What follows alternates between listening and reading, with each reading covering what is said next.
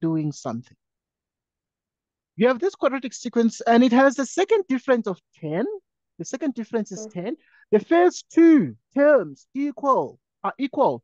That is, term 1 equals term 2. And they said also, term 1 plus term 2 plus term 3 is 28. And they then said, show that the general term of the sequence is that one there. It's 5n squared minus 15n plus 16. Okay, so we actually will do the question over here. Right, so how do we do this question? Right, so we shall start the solution anywhere. We can start the solution here. Right, so we are looking at this solution right now. Right, we're looking at this solution. Right, looking at this solution, we have the following. Right, we have the following. So what do we have? We have the first two terms, right? Because they said the first two terms are equal to each other. So we can make the first term x and then the second term x so that the first two terms are equal to each other. And then we have the third term of the sequence. And then this pattern obviously continues there like that. Okay, so we have that. Right. We continue. Okay, if we have these, what next then do we say? Right, so we can get the difference here and say, we have this, we have this. What is x minus x? It's 0. And then we have T3 minus x. And then you have this minus that. What is this minus that? T3 minus x minus 0. Okay, the second difference will therefore become what? 10. And as a consequence, the realization is therefore that 2a. Okay, because now when we get to this point, we remember something. I need to state that. So we remember something. What do we remember? Right, we need to remember that this one is 2a. So 2a is 10. And then this one is 3a plus b equals this one. And a plus b plus c equals the first one. Right, so if 2a is 10, what does it mean? You divide both sides by 2. 10 divided by 2 gives us what? Gives us 5. So we have achieved that one. Okay.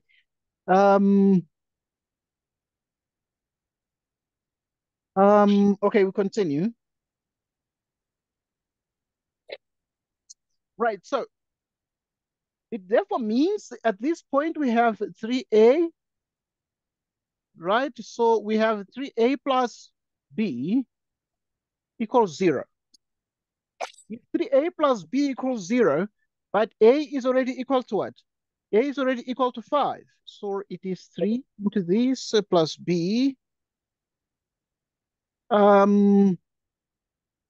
Okay, so what do we then get? Okay, right. So we continue.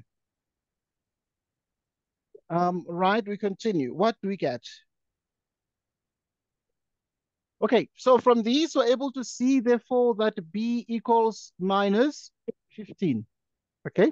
Which is this one, right? Remember, the examiner just said, show that the general term is that. So now, after this, we want to, it remains to find the value of what? Of c. Right, how do we find, therefore, the value of c? Right, to find the value of c is obviously a very interesting thing. Right, and I'm sure you can share your own thoughts on that.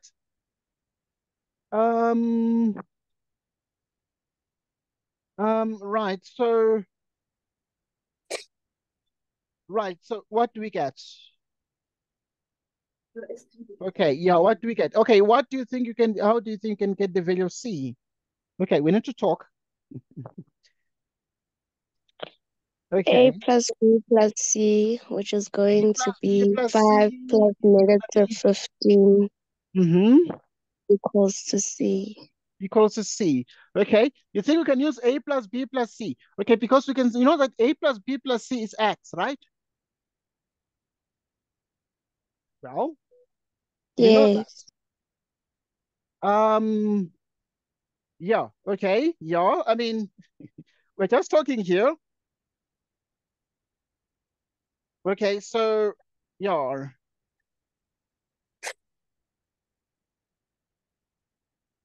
Okay, yeah. Anyone. You talk. Doesn't matter. But yeah, we need to. Okay, so we know therefore that. So C is the tricky one. C is the tricky one because we need to find the value of C, but how do we find the value of C? So to find the value of C, there are a couple of realizations you need to make. And a couple of things, we need to use the equation A plus B plus C equals X. Because that is the equation we always use. We always use, to find C, we always use A.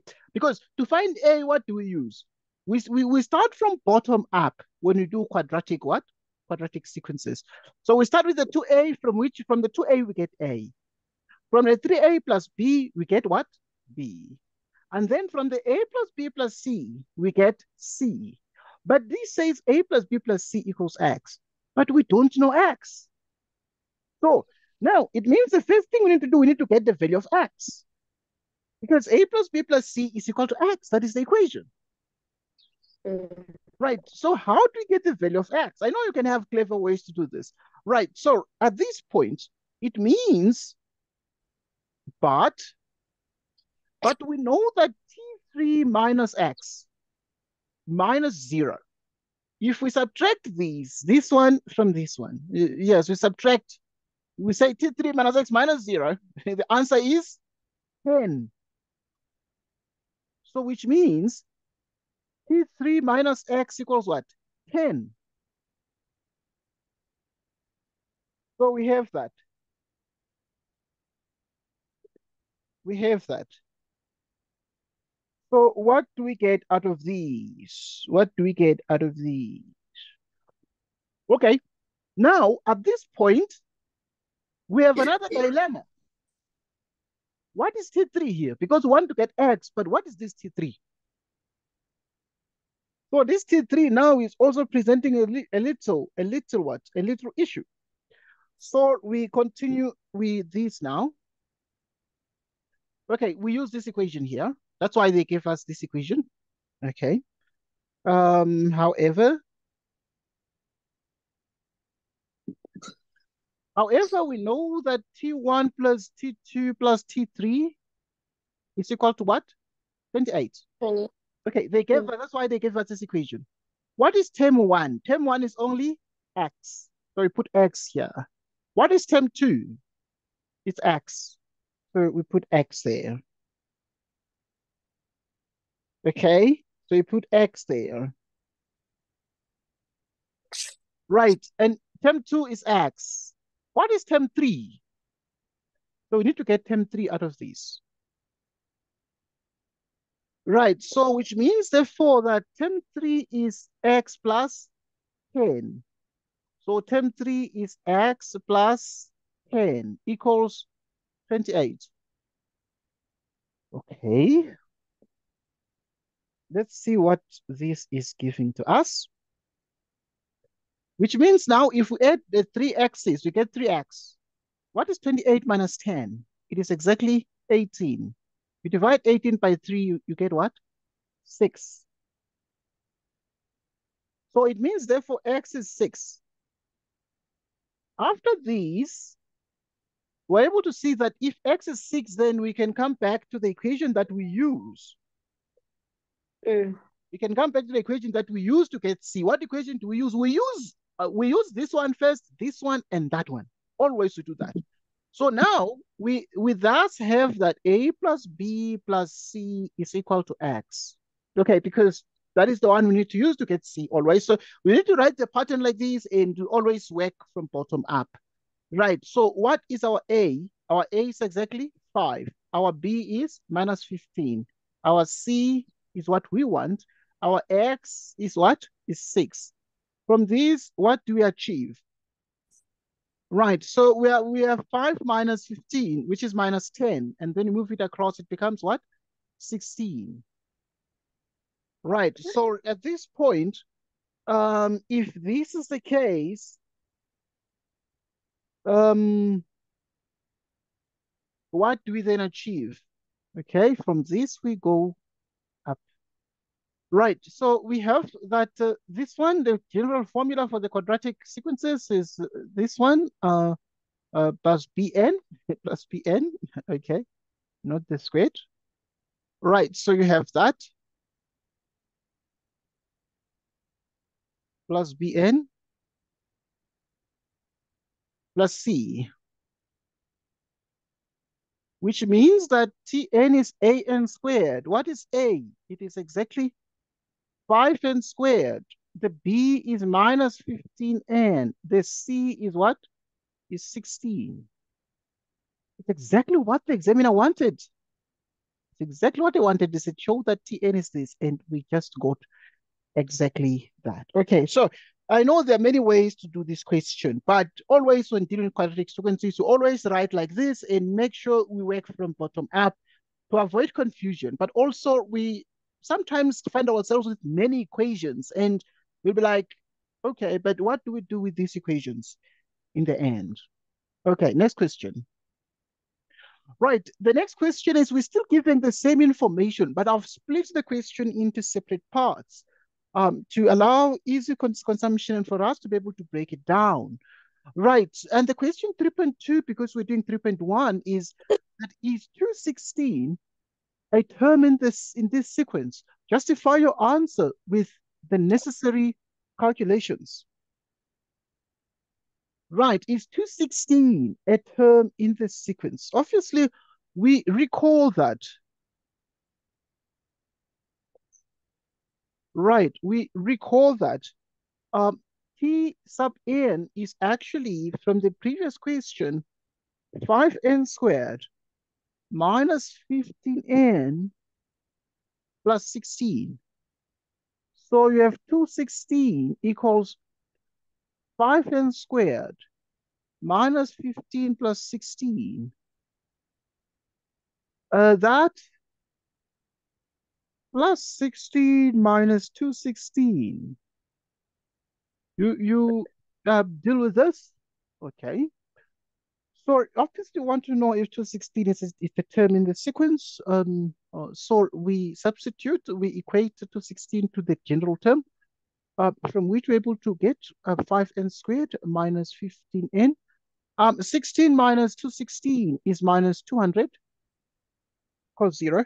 You divide by 5, which means n squared minus 3n minus 40 equals 0. Okay, so you have this. What are the factors of n squared? N and n. The factors of minus 40, that give minus 3, minus 8 plus 5. Goodness me. Okay, we divide the both like this. Getting n equals 8, n equals minus 5. Which means that obviously this one is not valid because the number of terms cannot be negative. The number of terms can only be positive. So which means that the eighth term is actually 216. Right, so yes, now is this one a term in the sequence? Justify your answer with the necessary calculations. Yes, 216 is a term in the sequence. Right, is a term in the sequence. Okay. Now we proceed to the next question. Right, in the next question, we'll look at graphs and more graphs. So at this point, what we're looking at is how to deal with these graphs here. Okay. Given the function p of x equals 1/3 to the power x. Is p a decreasing or is p an increasing or decreasing function? Blah, blah, blah, and so on. And I've decided to break this exam question down into digestible pieces because it's quite lengthy. Okay, so we first will look at 4.1.1. Right, looking at 4.1.1, we have this same function, and the question is P an increasing or decreasing function? We answer the question. Right, so what do we know at this point? Right, so there are two things you need to know. There's a function, which is the exponential function. So if you have the exponential function like this, if it happens that the base is bigger than 1, a is bigger than 1, or if it happens that the base is between 0 and 1. So in both cases, what do we do? In both cases, what do we do? Right, so you continue. Okay, anyone? Sometimes I'm going to give you a chance to share your thoughts. What do you think about this question? Anyone?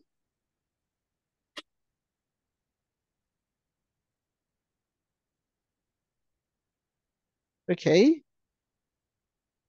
You can hear me, guys, right? You're scared of the Yes. question. You're scared of the question. Okay, because they asked it in June this year and it's there in November. A question like this. This question is there in what? In November. So, okay, I'm just teasing you because I just want to see what you think, you know? Because obviously we shall do it together. And I know that you guys are scared of getting things wrong, you know, because obviously, I mean, you wish to get 100%. It's fair. But now, those who get 100% are those who try and what? You try and fail, but never fail to try. And that is the song. And this song is very, very important, you see? Right, so anyone, I'm giving you 2 minutes. Right, 2 minutes. 2 minutes. I'm giving you 2 minutes. Is it too difficult? Mm. Too easy. How many marks is it worth? Only 1 mark. Is that correct? Yes. Yes. Okay. I was saying, so there are two cases. If A is bigger than 1, the base A is bigger than 1, or the base A is what? Is the base A is bigger than 1, or the base A is a fraction between 0 and 1. Like this one, 1/3 is 0.3 recurring. So it is a fraction and therefore it lies between 0 and 1. In which case, the function is decreasing here. And if this is bigger than 1,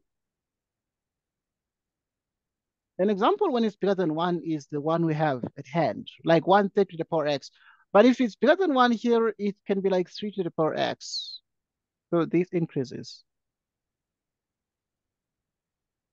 Okay, so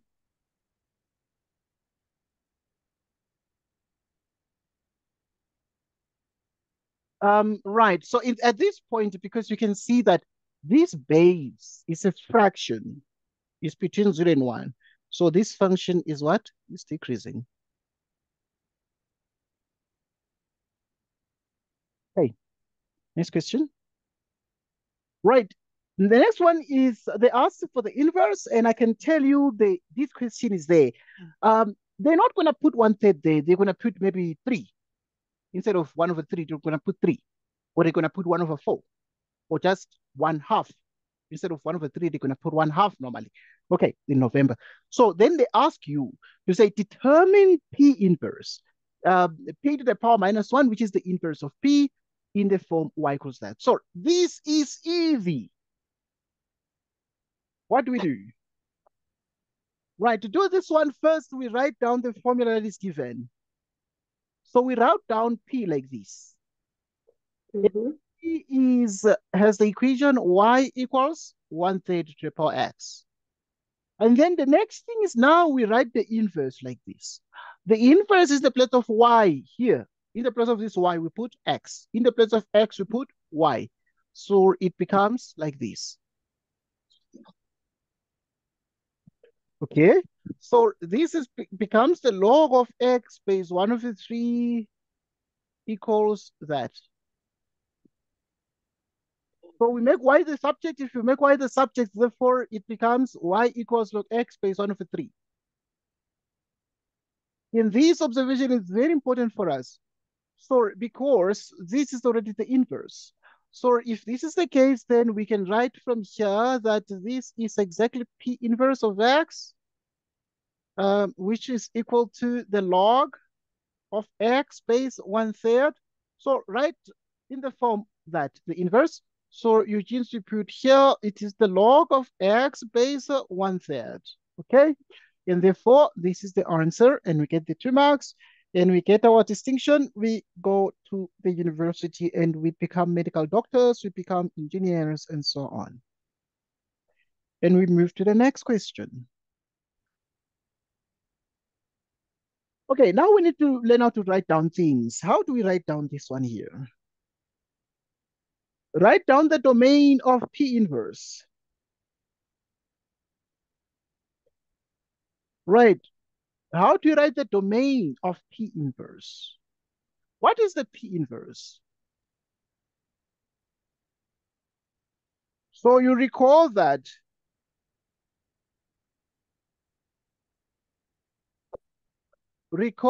P inverse of x is the log of x base 1/3.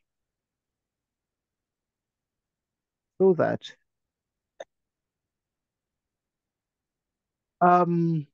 what this is the inverse. Then we need to write down its domain. The domain of the log. What is the domain of the log? The log is only real. It's only real for the positive things. And the positive things, so the positive x values. So the domain has to do with the set of the x values. So x is positive, but x is what? Is an element of the set of real numbers. So this is the domain. So x is positive and x is an element of the set of real numbers. Okay. So we get this one here. We get this one here. Okay, let's continue. Let's continue.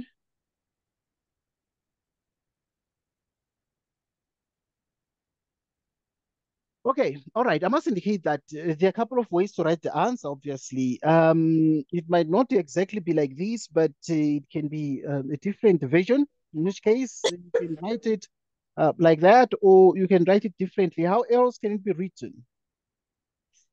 So it can be written in so many ways, right?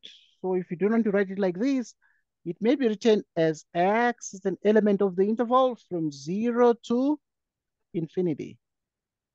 Like this,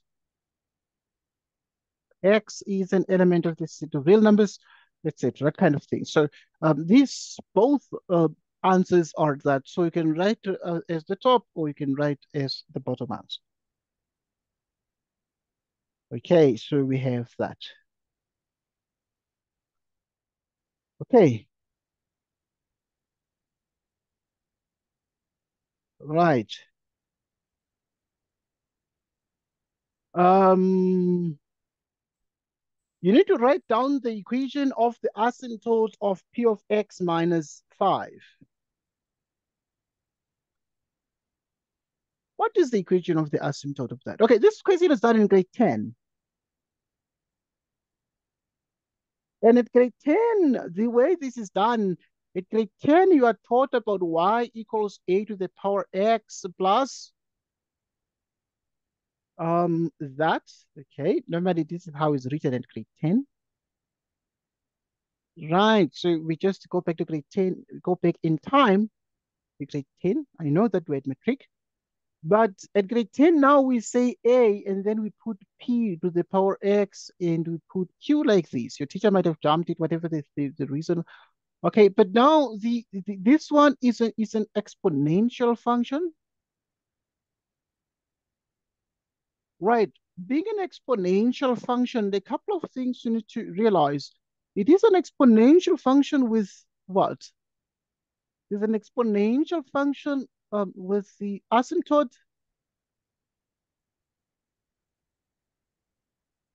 Right. So the asymptote is actually the y. It is the constant. So at this point, the asymptote is going to be what? The asymptote is going to be the q. Right. So the asymptote here is y equals q. So you come here, p of x equals 1 over 3 to the power of that. So which means that you have this one to the power x minus 5. Okay, the examiner just said, just write p of x minus 5. And then write down the equation of the asymptote. What is the equation of the asymptote? So the equation of the asymptote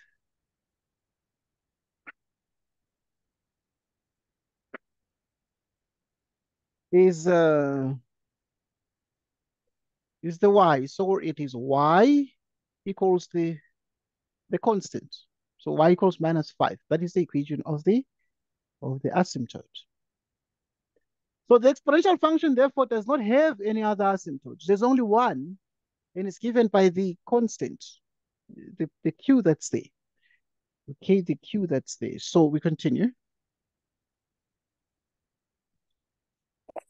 Now, it's also important for us to be in a position to write down the equations of asymptotes, right off the rectangular hyperbola. Right, so if we are looking at the rectangular hyperbola, what are the asymptotes? So there are two of them. You look at the denominator. So you start and let the x minus 1 equal to 0 and have y equals 2, which means x equals 1 and y equals 2. So at this point, what are the equations of the asymptotes? These are the ones. Obviously, this one here is the vertical asymptote. And this one is the horizontal asymptote.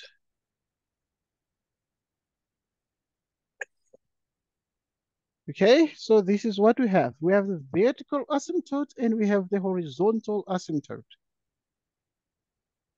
Okay, so we have solved this one. Move to the next one. Okay, it must be important for us to be in a position to do a couple of calculations like your things.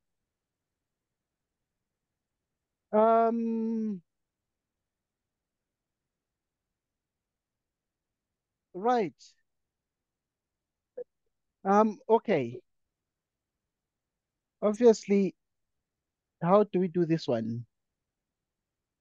How do we do this one? Google.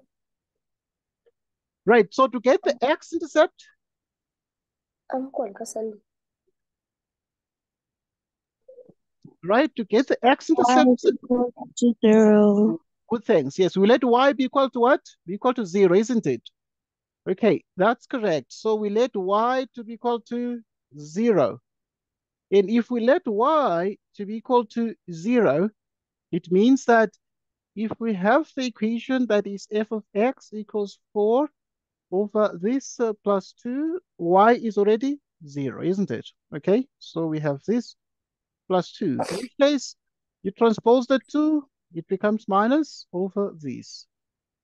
You cross multiply. So minus 2 is x minus 1 equals 4. Okay. So that you distribute, which is minus 2x plus 2 equals 4, which is equals to 2. So you divide, which means x is equal to minus 1. Right, and therefore this is thus the x-intercept, in which case, therefore, the x-intercept can also be written as a point like this, when x is 0, y is -2, is the x-intercept. Okay, is the x-intercept. So we have this. All right, next question. Right, so the next question is that we continue and solve more things.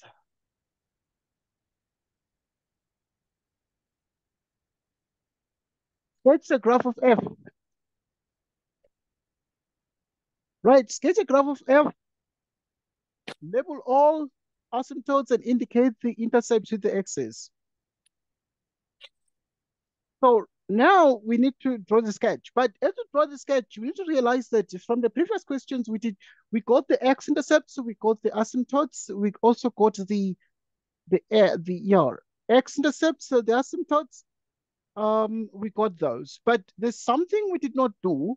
And what is it that we did not calculate? We did not find the y-intercept. So, but now to sketch the graph, the examiner did not ask us to do that. So as part of our solution, we can't draw the graph if we do not know the y-intercept. So we must do it. The examiner did not ask us to calculate that, but we need to, indicate intercepts with the what?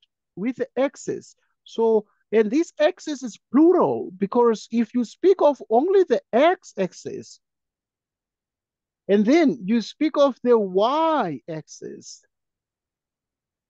here you speak of x and y-axis. So we have this.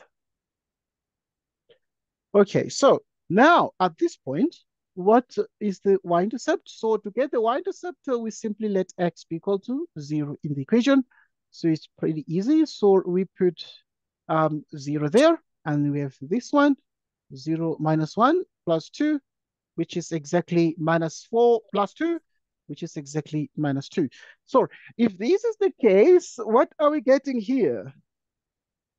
We're able to achieve a couple of things, but we already know that at this point, we can be able to sketch the graph. So we need to draw our coordinate axis like this. Our vertical x equals 1.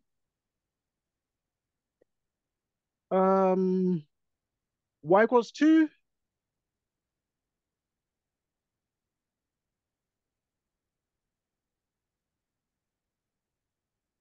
When we have this. Okay, we got this is the y-intercept, and you can see when x is 0, y is -2. So now we have this one. Here it's going to be at y equals -2. The x-intercept we got at -1. So the graph, therefore, is going to be like this, sort of.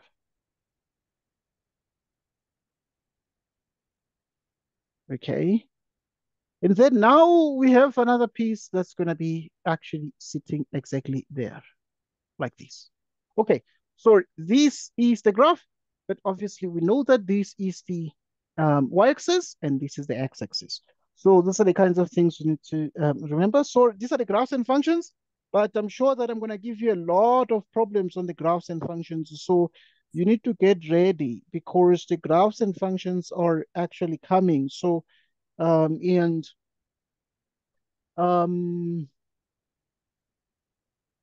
you need to be prepared. I'm going to give you questions of the prelims from all the 9 provinces on the graphs and functions. Okay, so we're going to set time, we're going to discuss that, but that session is going to be a discussion session. So I'm going to share the questions. I'm going to give you turns. Like, you tell me what you think about the Eastern Cape question, about the Gauteng question, about the Western Cape question, about the Mpumalanga question, the Limpopo question, and so on. Okay, so we have drawn the graphs and we're done. Next question. Right, we also must be in a position to use our graphs, to use your graph to determine the values of x for which this is the case. How do we solve an inequality like this, which involves a rational function? So let's continue with this one. How do we solve these? How do we solve these?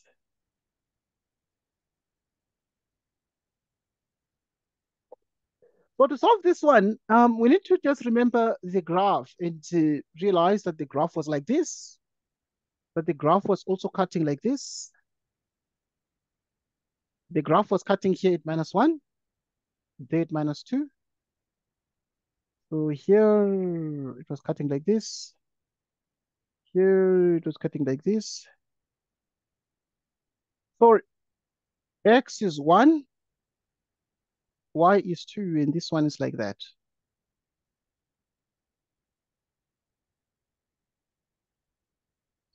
Right, so we have these. Okay, if you have these, what do we have? Right, so we're interested in the solving this, but now look at the fact that this is x minus 1 is greater or equal to -2, which means it is x minus 1 plus 2 is greater or equal to 0. Okay, and therefore this means that we're just looking at the same graph here because this is actually f of x greater or equal to 0. So we're looking at this function there, but when it is greater or equal to 0 above, sorry, we're here, above here, we're there, here, there. But also here it's greater because greater means it is positive or 0 and the graph is negative over there. Okay. Or as a consequence, what is the actual meaning of these here? So these would mean a couple of things, but it would actually therefore mean that we have the following. When is it greater or equal to 0? There are two parts. When we are at -1, it is 0 because of the x-intercept, but now it proceeds to the left of -1. And then it also proceeds to the right of -1. So what is then the answer to this here? So, which means x is less or equal to -1. Okay, when it is equal to -1, it is equal to 0, but when it is less, it goes up. So when x is less than -1, the function is positive. But it's also positive when we start from 1 here. Okay, so when you start from 1 here,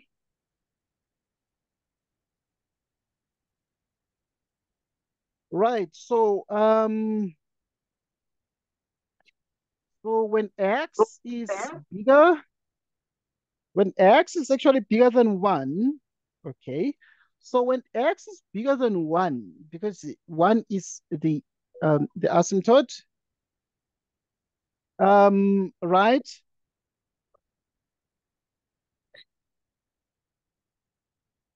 Right, so we continue, right? Um, right, so this is the answer. Because when x is bigger than 1, the function is above. But when x is less or equal to -1, it's also above. So you have that x is less or equal to -1 and or x is bigger than 1. Okay, so it's here and also there. So this is exactly what we get. Okay. So this is what we have. So we have answered this question, but this question can also be written in terms of sets. So you can use the set builder notation. You can use other notations to write the answer. Okay, because we're supposed to just use this to determine the values of that. So we have that.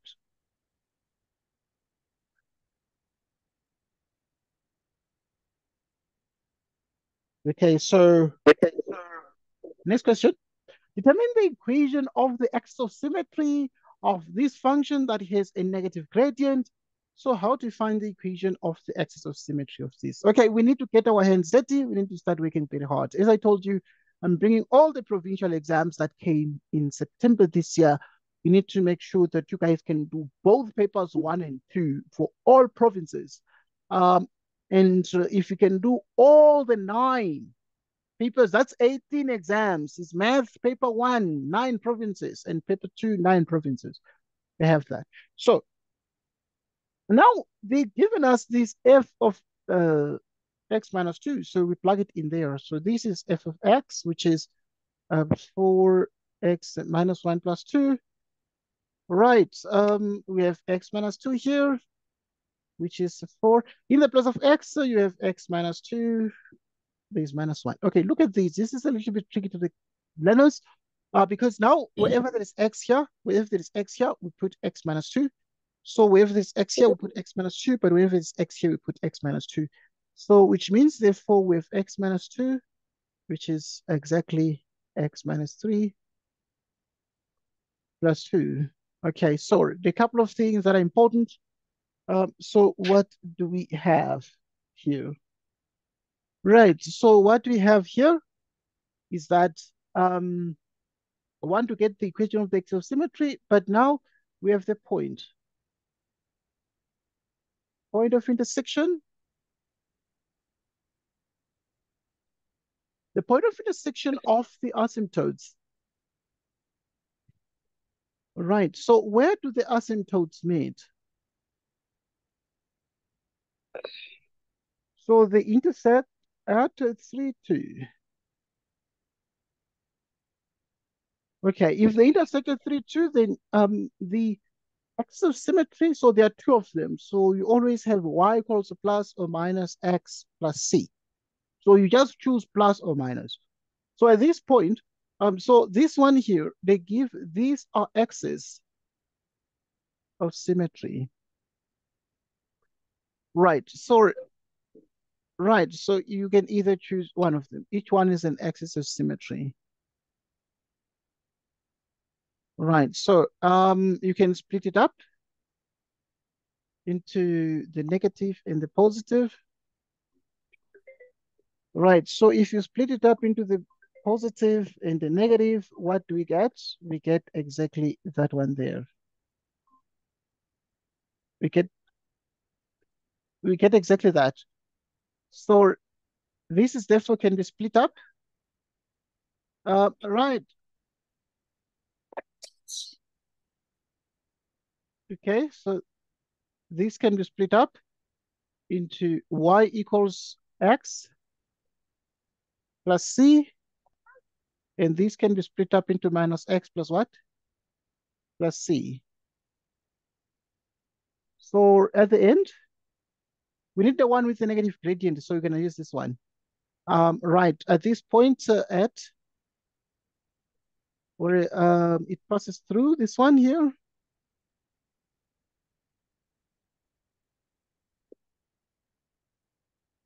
So it passes through, this passes through.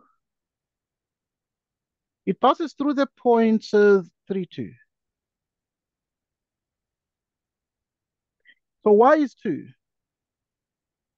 Okay, we have this. Because this is our x and that's our y. Okay, so our y is 2 and our x is 3. So if we transpose everything, we see that c is equal to 5. So you have this, our c is 5, and that is the answer to this. Okay, that is the answer to this.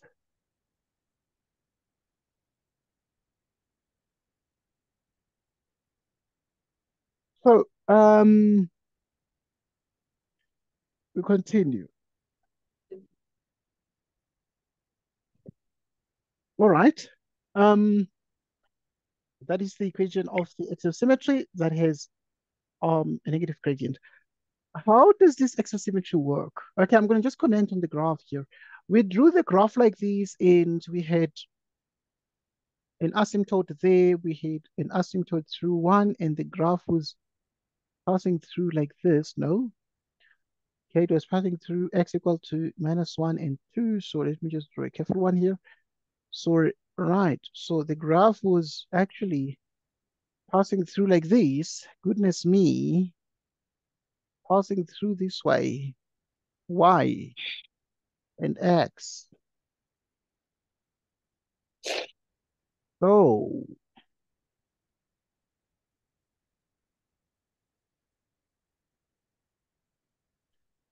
so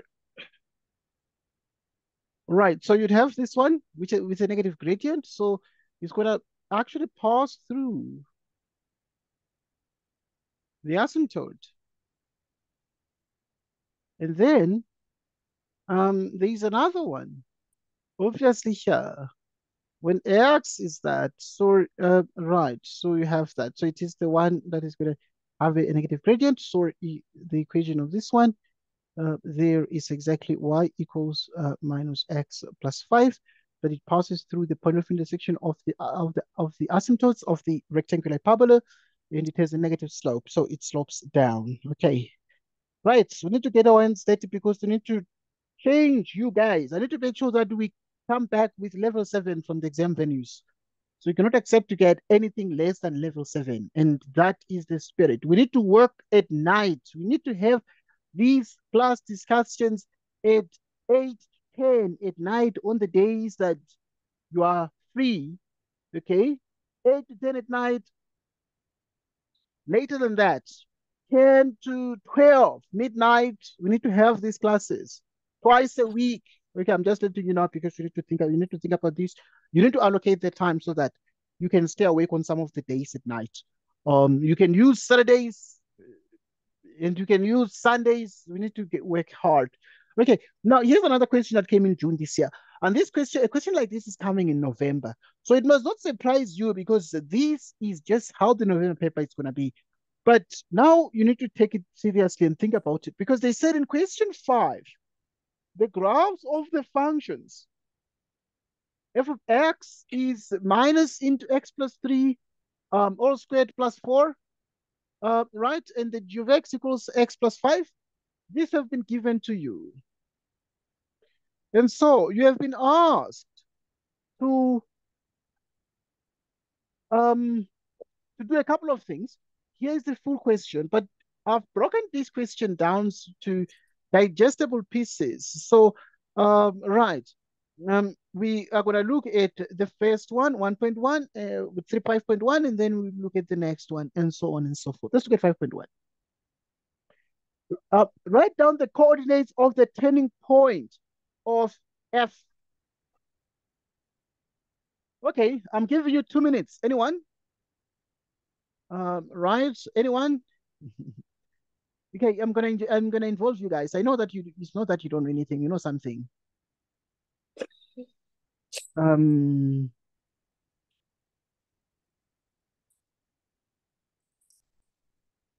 right? Anyone? Okay, you can see the question. -3 and 4. Yes. So it's minus 3 and 4. Well done there. So obviously we're looking at the fact that what you have in 5.1 is the answer. We have that f of x is actually minus into x plus 3 squared plus what? Plus 4. And what we're doing here is we are writing down the coordinates of the turning point of f. So the coordinates of the turning point of f are already seen from this form, which is x minus into minus 3 plus 4.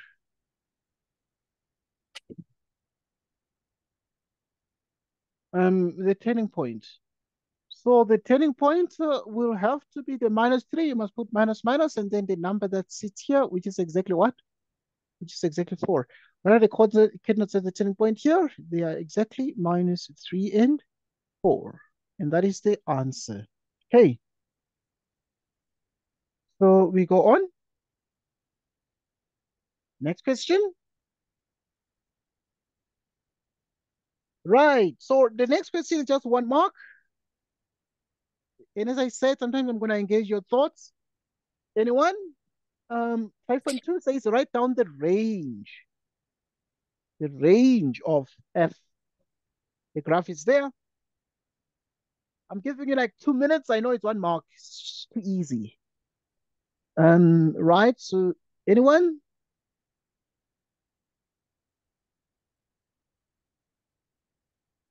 Okay. All right.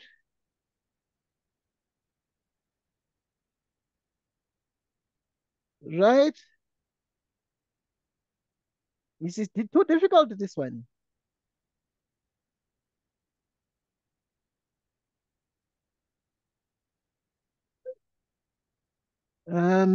Because I'm not getting an answer from you, any of you guys. You are 2 guys on the line, you know. I know that you don't know each other.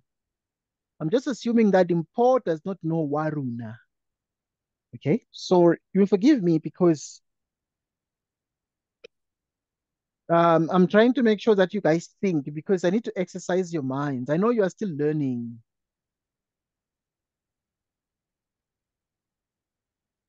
I know you are still learning, but I must give you a chance to think.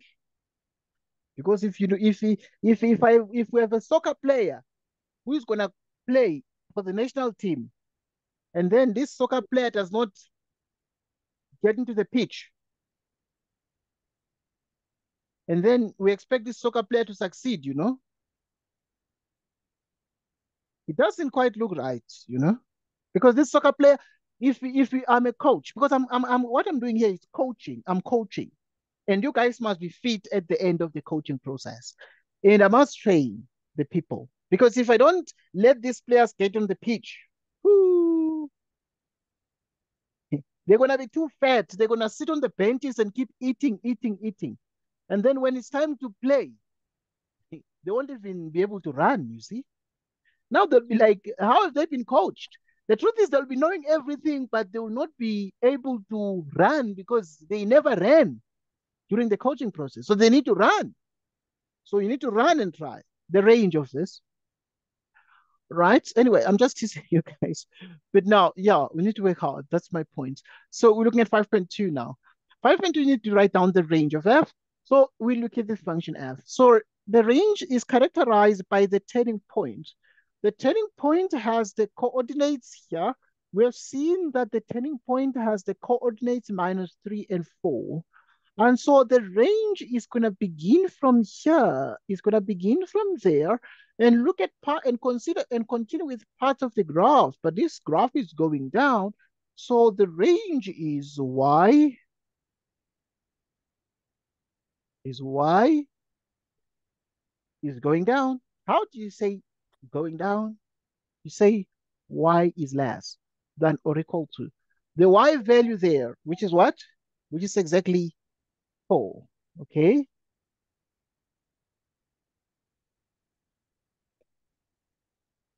Right. So we continue.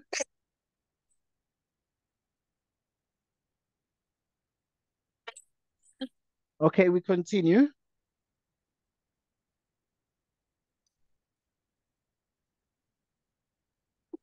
Okay, so this is the answer.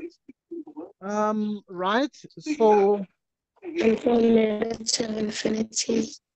yes, or we can say that it starts from 4 to what? To negative infinity. Right. So in other words, you can also say y is because it goes to minus infinity. So, but when you write these intervals, then you start from minus infinity, you start from the smallest one, because now negative infinity is very small because it's negative. It's smaller than a positive 4. So, which means you're going to start from minus infinity to 4. So, in other words, you can write any of the answers. You can write that one or this one. All right. Next question.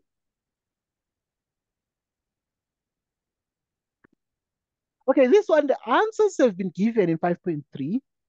Um,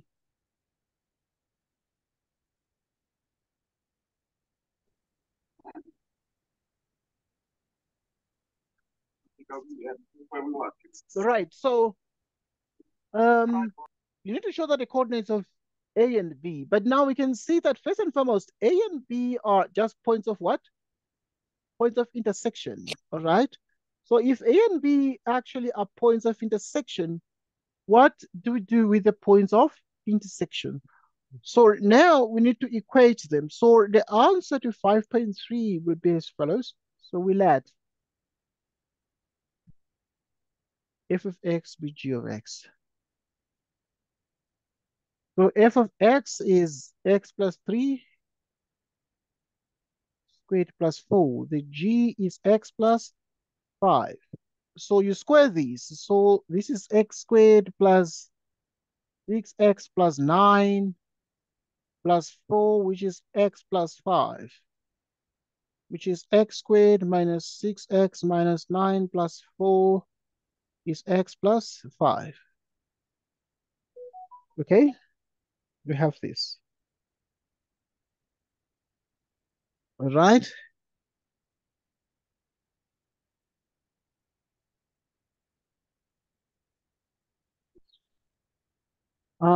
So we continue. We continue.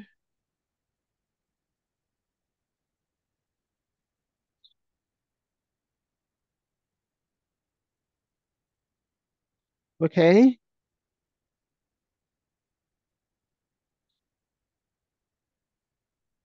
Right. So we have this. So what is this? This is therefore minus x squared minus 7x, because you have minus 6, and then if you bring the x, it becomes negative, right? And then we have minus 9 plus 4, which is minus 5, and then you bring down the other 5, which is minus 10, equals 0. And therefore, which means it's x squared plus 7x plus 10 equals what? 0. In which case, you have these.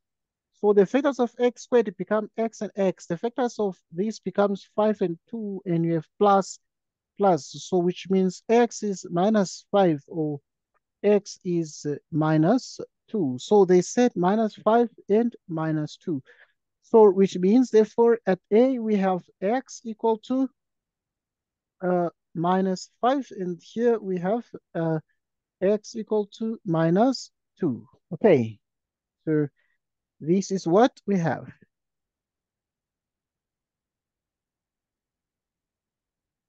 Right. So we continue. We continue. Next question.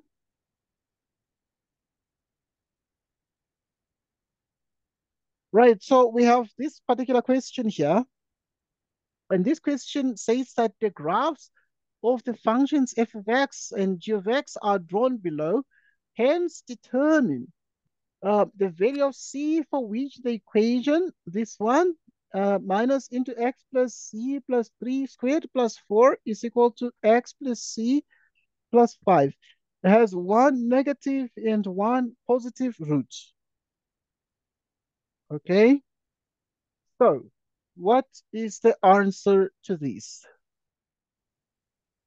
Okay, I had lost Waruna.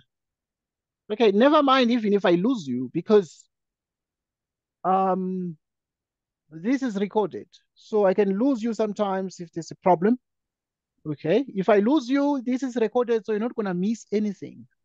That is guaranteed. So just to take note of that.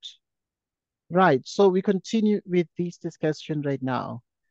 So at this point, we have that the graphs intersect at A and B, hence determine the values of C,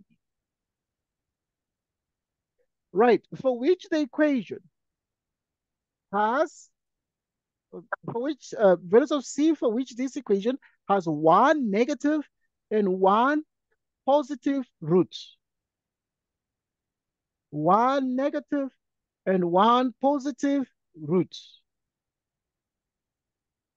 Right. Okay. Right. I just welcomed Marang to our discussion as well. And we're going to be discussing as well with Marang. Marang is our friend as well. So we are continuing our discussion. Once again, this is recorded. So yeah, Everybody will get the recording of this at the end of the discussion. Right. I need to confirm if Marang, you're able to see our screen. Are you able to see our screen, Marang? Morning, sir. Yes, good morning. And how are you, Marang? I'm good and you, sir. Very well. I need to confirm if the screen is visible to you. Is it visible to Yes, sir. you? All right. We have a question. So what you need to do is just need to watch because this lesson is recorded. I'm going to send you the recording at the end of the lesson. So, but now you just need to watch and make sure that you participate of this lesson. Right. Yes. Right. We have the two graphs, f of x and g of x, which are drawn below. The graphs intersect at A and B, so we can see that they intersect at A and also at B. Hence, determine the values of C for which this equation. Okay, look at this equation. And they're saying this equation has one negative and one positive root. Okay, now let's think of this question very carefully and make sure we can make sense of it. But what are the values of C and what is the answer to this question? I know that it's an interesting question. Let's read these questions. Where are these questions coming from? They are from this year's June paper. So this year's June paper has set the prelude for the November exam. So there are actually questions pretty much like these already. But there are a couple of things we need to remember that we actually were able to calculate that this was -5 here, and at B here we had -2. Okay, we did that. And so now if the examiner decides to equate these two functions, but also this examiner is very clever, is adding C. Okay, if you have this and you add C, and then you have a 3 that is there, you square everything plus 4. You have this one, you have this. Okay, you have these two. What is the examiner doing here? He's actually adding C and then is equating the two. And then the examiner is saying, if these are, the C has been added, the examiner is then saying F equals G.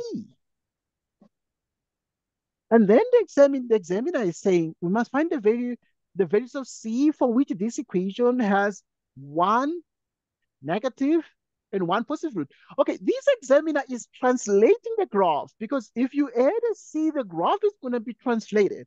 It's either going to move to the right or to the left. So let's understand. Now, if we want that here we have one negative and one positive root. So what does it mean? It means that at the point at which the two graphs intersect, because now they intersect and they intersect at -5 at -2. How much can we move these graphs by? We can move it by 2 units, for example. If you move the graphs by 2 units, then this point B is going to be like here. All right. And then this point here is going to be at a -3, for example. Okay. But if you move it by 2 units, this is going to be there. So you need to now perform further adjustments. And I'm going to state here exactly what needs to happen. So we state in words. Here is the answer to 5.4. We're just talking before. The graph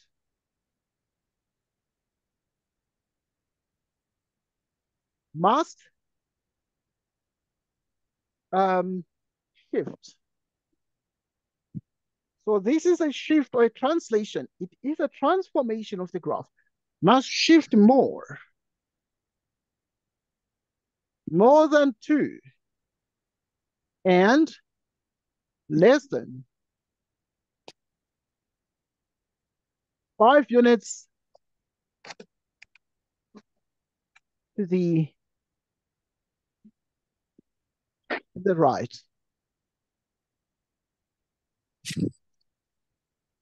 Okay, so the graph must shift more than 2. So because if it shifts only 2, it's going to be here. So the point B is going to be like on the y-axis. But so it must shift more than 2. Yes, please. Okay, that's fine.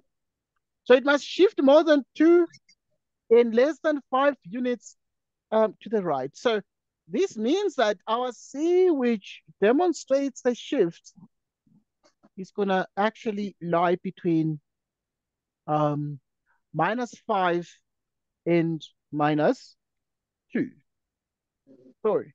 They said determine the values of C. So these are the values of C. Okay, and we got the answer. So think about it. But this is recorded, so you'll watch these again during your own leisure. Next question. Okay. Right. So if we have now this one, what do we do now? Okay, we have graphs and functions. And now I know they're important because I got some discussion. Some students told me that graphs and functions are a little bit interesting. Okay, let's look at this one here. This one was given 5 marks in June this year. So this is this year's June paper for the kids who write in June, mathematics grade 12. Right, there's also writing in November, but the November paper will be very similar to this one. Okay, we have these two graphs, F and G, they are drawn below. The graphs intersect at A and B. We ask the question, the maximum distance between F and G in the interval. So in the interval XA and XB, right, is K. If H is G plus K, determine the equation of H in the form that H of X equals that. What is the answer to that question? Right, so anyone? How do we start this question? Because what do we want? We want the maximum distance. So how do we find the maximum distance? So in the matric exam, because this question is going to be there. Okay, this question is going to be there in the matric exam. Okay, we begin as follows. The distance.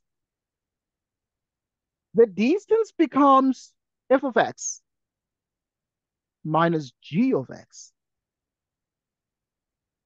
Okay, that is the distance, because now at this point, we want to say the maximum distance between f and g in the interval is k, right? So we want to find the maximum distance between the two functions, right? And so now we can be in a position to find it in a couple of ways. So there can be negativity and positivity, but we note that this is the graph of f and this is g. So in the parts, for instance, like here, we can be able to see that the graph of f is above between a and b, and the graph of g is certainly below. So we can therefore say f of x minus g of x, in which case, therefore, we have the d of x. Right, we have the function f of x, which is exactly minus into that. You square these plus 4 minus. What is the g of x? It is actually x plus 5, from which we're able to achieve the d of x. We square everything here. Right, so if we square everything, we have the negative outside. If you square a binomial expression, it becomes exactly x squared. The next is x by 3 by 2. X by 3 is 3x by 2 is exactly 6x. We square 3. 3 by 3 is 9. We add 4. We distribute the brackets by the negative sign. From which we obtain d of x equals minus x squared minus 6x minus 9 plus 4 minus x minus 5. So which means the d of x equals minus x squared minus 7x. Okay, so obviously at this point you have minus x squared minus 7x. Okay, so you have minus 9 plus 4. Which is minus 5 minus that, which is minus 10.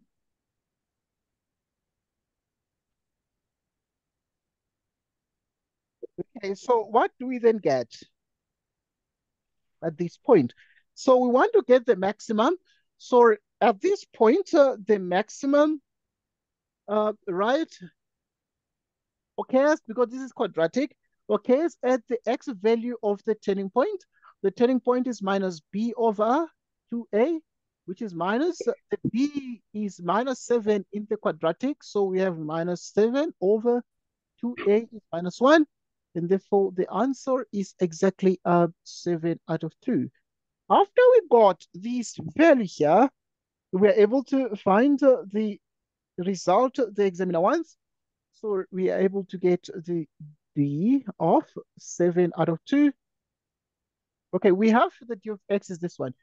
But the d of x is minus x squared minus 7x minus 10. So it is actually minus into the x is 7 over 2, which is square minus 7. The x is 7 over 2. And we have minus 10. As I said, we need to train like soldiers very soon. If you use your calculator, you will see that the answer here is 2.25. And then after this, we are able to see that this is the distance. Right, and this distance here is exactly that one. Please note that at this point, this 7 over 2 is negative, so that here you will have a negative as well.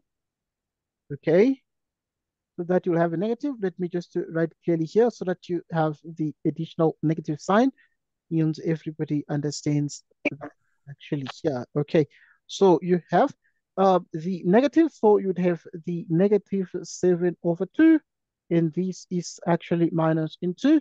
The x itself is what? Is minus 7 over 2, right? Which you square minus 7. The x is minus 7 over 2, right? And then you have minus 10 like this. And therefore, if you use your calculator, you realize that this is exactly 2.25. Okay, we have this. And then, right, so after we got this, we are saying therefore the distance, which is the maximum distance between the two functions, is 2.25. Okay, so but they said the maximum distance between f and g in the interval x between xa and xb, between the xa and the xb, this distance is k. So the implication from this is therefore that k itself is 2.25. Okay, if it is true that it is 2.25, then what is the age? What is the age? Right. So it means, therefore, we're able to see that the h of x must be actually in this form. So remember that h of x is g of x plus k, and g of x is x plus 5. So we're going to have x plus 5, but the k is 2.25. And therefore, the result is you add this here. It's x plus, what is 5 plus 2.25? It is actually 7.25 there. So now, we need to determine the equation of age. And so we have found the equation of age. It is actually 7.25, but most importantly, k is 2.25.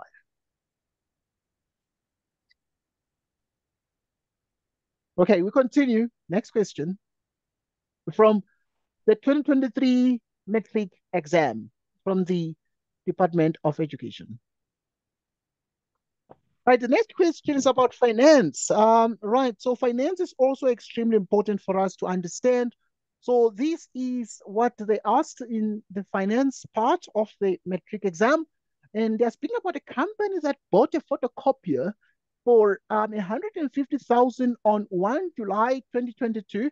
They will use the old photocopier as a trade-in when they replace it with a similar new photocopier in 5 years' time on 30 June 2027. Okay, so we have exactly that part there.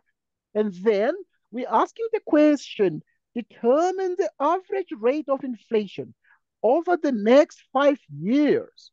Right, they're saying the average rate of inflation over the next 5 years will be 6.5% per annum. Determine the price of a similar new photocopier in 5 years' time. Okay, what is the answer to this question? We solve the question together. So this one is easy because it's just giving us all the information. They're saying the average rate of inflation over the next 5 years, right, will be 6.5% per annum, and we just need to calculate the price. Okay, so this is what they asked in June. So let's solve this question from the June 2023 metric exam. Okay, so now at this point, there are a couple of things we need to note. We have been given data. What is the data that the examiner gave? So they've given us the present value. Remember, this company bought the photocopier of 150,000 Rand.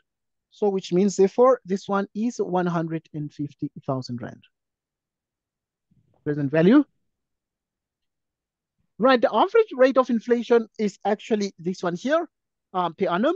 Okay, so what is the average rate of inflation? It is actually I equals 6.5% per annum. You divide this one exactly by 100 and it becomes 0.065. Right, per annum. Because percent means you divide by 100, so you get exactly that one. And obviously, we realize that we've been told that the average rate of inflation over the next 5 years, so which means N is actually 5 years. Okay, we are, well, in business, so now we can continue and find these here. We need to, what are we supposed to do? We're supposed to determine the price of a similar new photocopier in 5 years' time, subject to inflation. So in other words, the price of the photocopier in 5 years' time is going to be higher. So we're going to use the appreciation formula with a plus. We expect that inflation means that the prices are going up. Right. So right. So the P is 150,000. 1 plus the I is 0.065.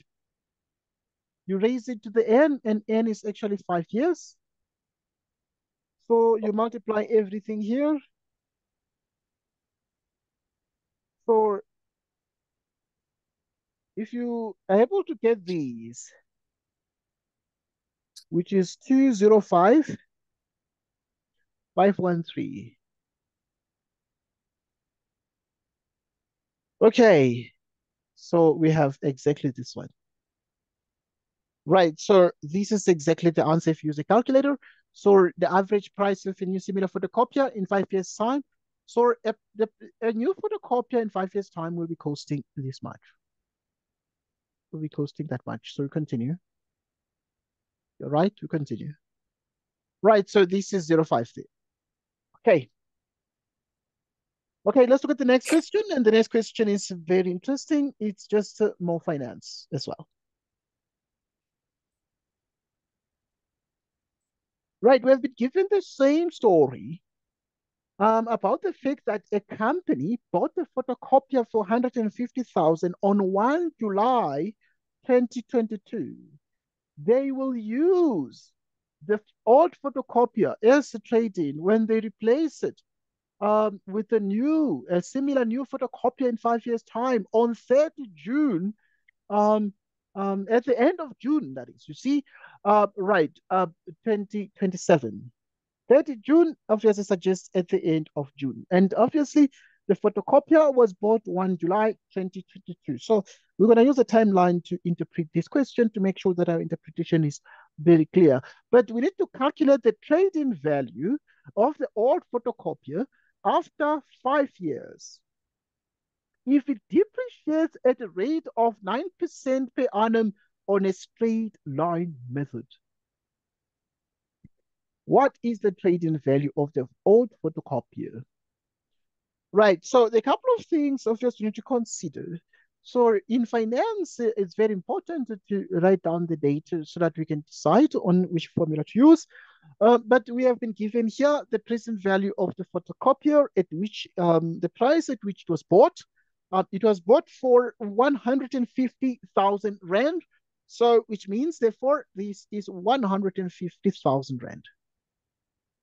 Okay, next we actually look at the fact that we have the rate of depreciation. It depreciates at 9% per annum. So which means this one is actually 9% per annum. 9% means 9 over 100 per annum, which is 0.09.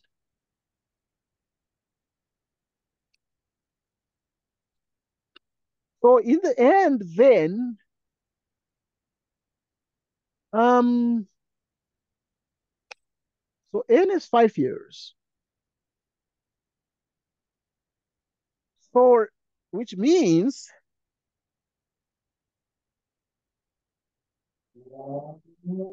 we have the straight line method, depreciation according to the straight line method. It means that we're just going to use simple interest. Okay, this one is simple interest, and we're looking at the straight line method, also called the simple interest depreciation method. 150.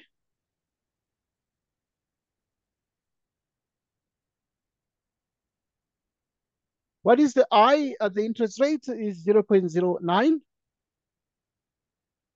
You divide the 9% by 100. And the number of years is 5 years. You use your calculator to do the calculation here. And then now if you open up the brackets, you can multiply it through by the 150,000, getting 150,000 times 1, and then 150,000 times that. So at this point, it means what? It means, therefore, you have 150,000. You multiply this with that, which is that.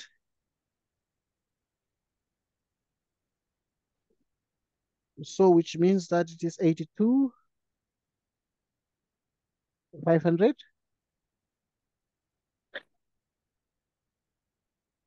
Okay.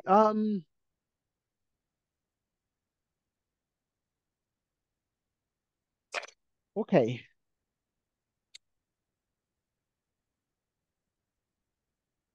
Okay. Calculate the trading value of the old photocopier.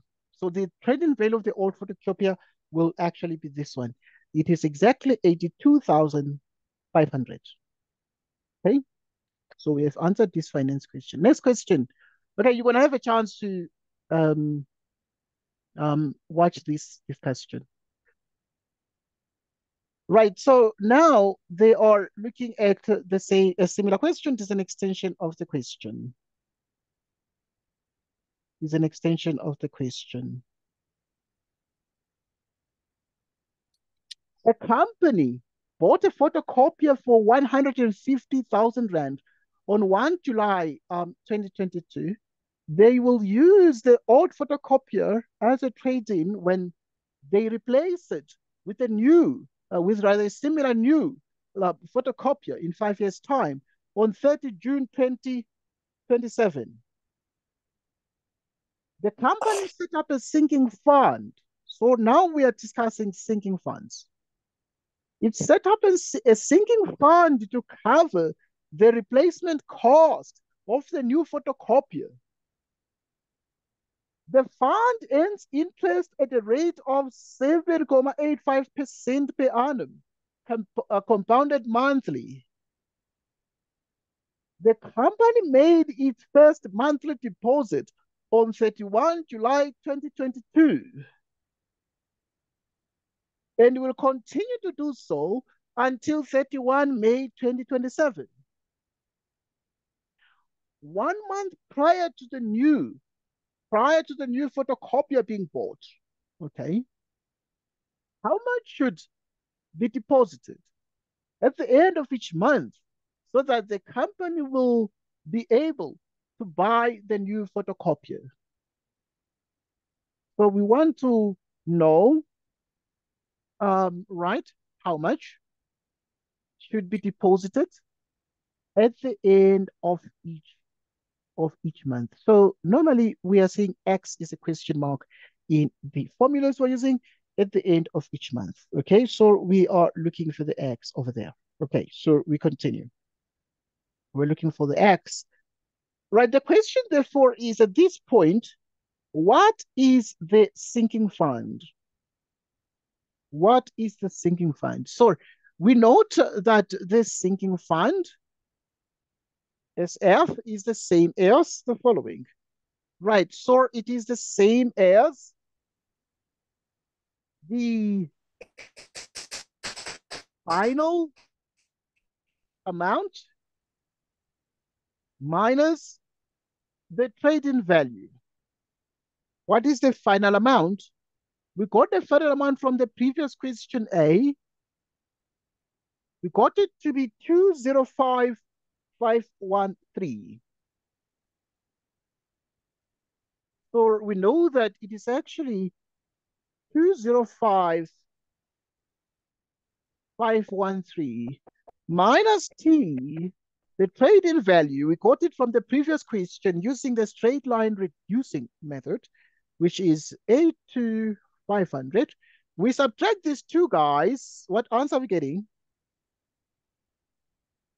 1, 2, 3, 0, 1, 3.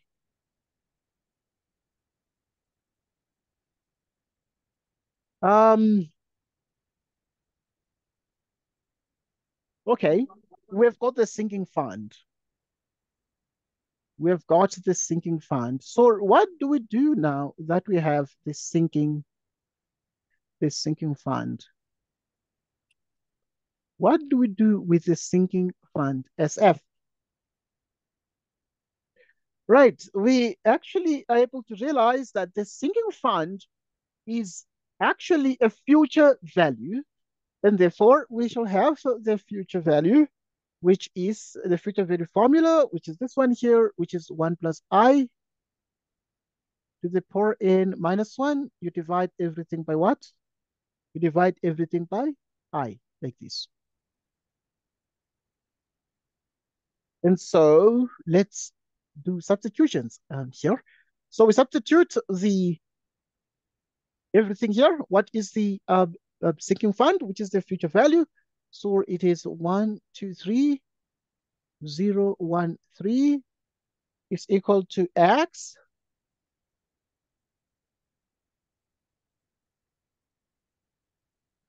What is the I? Right, remember that the fund earns interest, the sinking fund earns interest at a rate of 7.85% per annum, right? But is compounded monthly. So which means, therefore, we're going to divide this one by 100. If we do that, we have 0.0785. Okay, it's compounded monthly, so you divide by 12, and you raise this to the power. What power? We need to think about this. But a couple of things are very important, right? That the company made its first monthly deposit. When was the first monthly deposit made? On 31 July 2022. Okay, it was bought, the photocopier was bought the 1st of July, but the company made its first monthly deposit on 31 July 2022, and it will continue from 31 July 2022, and it will continue to do so until the end of May 2027. Okay, so if it's until the end of May 2027, right, you need to look at what this means, and you need to look at, obviously, at the number of the years there. So it tells you that at this point, you have the year 2022, not exactly at the beginning of it, but you have 2027. So it's just about 5 years. But you need to count very carefully. It's about 5 years, because if you take 2027 and you subtract 2022, you will get 5 years. Okay, but taking into account that it's not really the full 2022, the whole thing started in the middle of the year, right? So and therefore, and also now in 2027, it's not the whole 2027. It's actually until the end of May, 31 May. And so then the question then becomes, how many months will those be? So in other words, you realize that it's actually because if it was a full cycle, okay? So if it was a full cycle, if you start from July and you end in July, all right? So how many months will those be? Okay, from 31 July 2022, how many months were up to the end of the year? Okay, and also up to the 31 May, end of May, how many months into the end of this? Okay, but most importantly, how many payments here? Okay, so in other words, there's going to be a payment 31 July, and there's going to be a payment end of the next month. So you have July, August, September, October, November, December. Okay, so this is going to apply for the year 2022. So it's going to be 1, 2, 3, 4, July, August, September, October, November, December. So it's 1, 2, 3, 4, 5, 6. So it gives a total of 6 payments here. Okay. And then now into 2027, you have up to May. So how many months are those in May, in 2027? So you would start in the year 2027. So yeah, let me just write 2022 here. Right, you have seen that there's going to be 31 July. There's going to be August. There's going to be September. There's going to be October. There's going to be November. There's going to be December. And then now you have 2027, right? So it's January, it's February, is March, right? So it's April, that is May. All right, so we have this. Right, we are finishing this question quickly. We're just analyzing the periods. I just need to make sure that you can normally they do this in the exam. So you might get your periods wrong. You might be having a couple of ways that are easier for you to have calculate the periods here. So this is February, and this is March, April. So obviously here it gives a total of 1. You can do 1, 2, 3, 4, 5, 6. So because you have been told that the company made its first monthly deposit into this. So in other words, you have 6 payments here. And here, the same. You have 1, 2, 3, 4, 5. So in 2027, you have 5 payments. Okay. So now, you have those payments there. Right. You have a total of therefore 11 payments. So you have 11 payments here altogether. But remember that these are just the months that are between the years. So now this is 2022, that's 2027. But you know that the years are 2022, 2023, 2024, 2025, 2026, and then you have 2027. So we're interested now in the years full years. 1, 2, 3. There are 4 full years. So in 4 years, N is 4 years plus 11 months. What is 4 years? 4 years is 4 by 12 in terms of the months. So it means, therefore, that you take this one to here. So N, therefore, is 4 by 12 plus 11, which is 48 plus 11, which is exactly 59 months. All right, so in other words, n is going to be 59 minus 1. We divide everything by, okay, so we have this one here. Now, there are a couple of ways to do this question. Right, so you have the I in the bottom of this formula for the future value. So it is exactly 0,0785. You divide everything by 12. Okay, because it's compounded monthly. Hope I left some space here.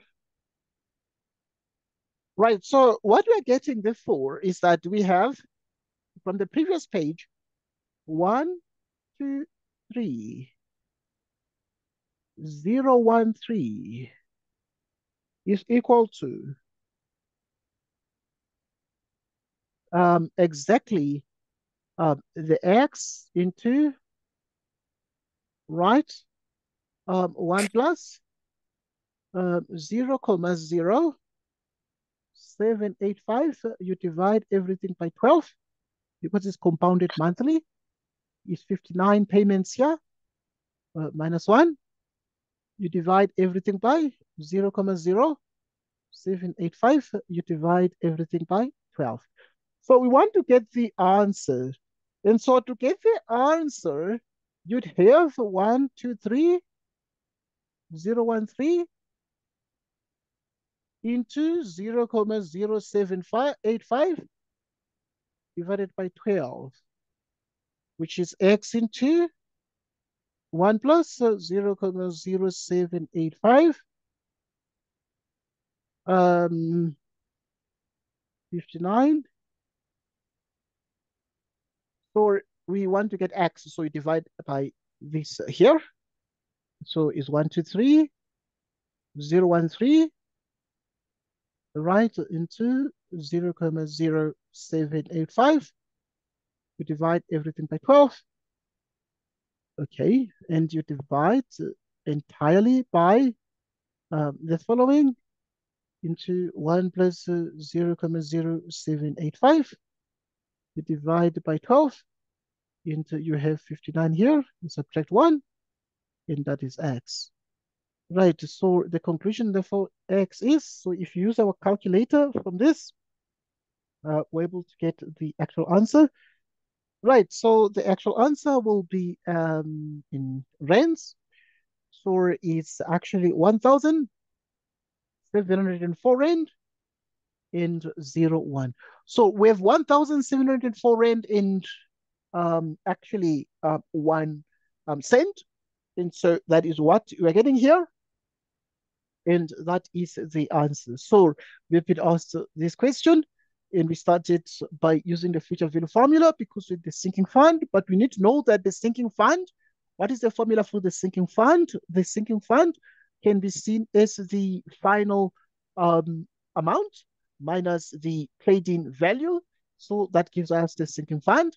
And we substitute the sinking fund because the sinking fund is a future value. So we use the future value formula there. Okay, so there are a couple of notes to take down here when dealing with sinking fund calculations. Next question. Right, so there's a guy called Andrew. Today, Andrew borrowed 200,000 Rand from a bank. The bank charges interest at 5.25% per annum, but is compounded quarterly. Andrew will make repayments of 6,000 Rand at the end of every 3 months. His first repayment will be made in 3 months from now. How long in years will it take Andrew to settle the loan? Okay, let's look at this one. Let's look at exactly this question here. Okay, this one is a loan question. So now loans are present values. Or if the examiner mentions a loan, it means we're speaking of money and money that is available now. So it's a present value.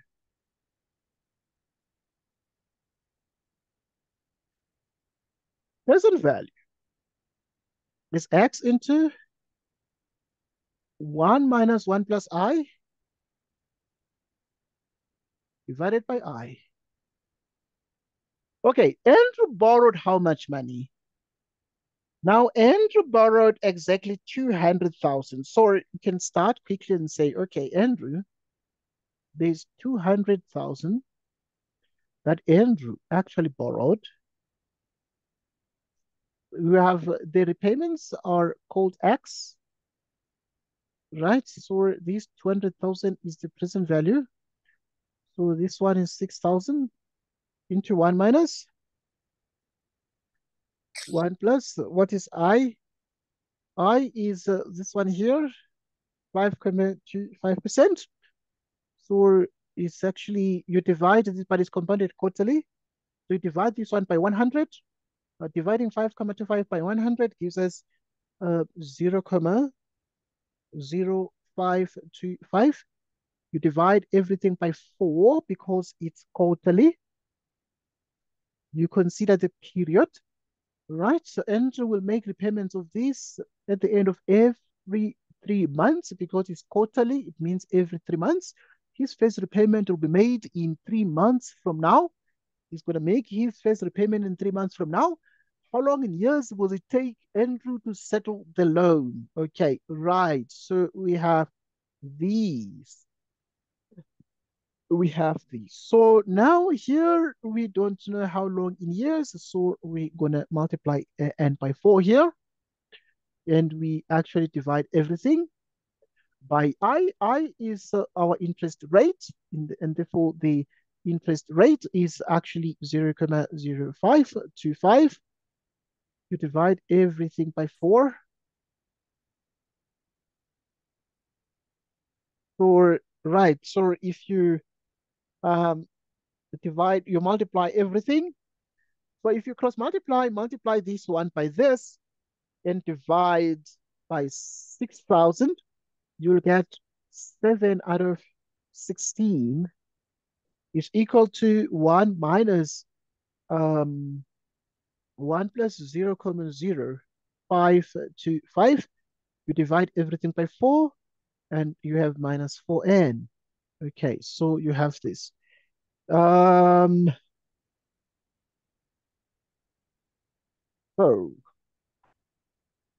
what do we get? So you have 9 out of 16, which equals 16 to 1 divided by 1,000.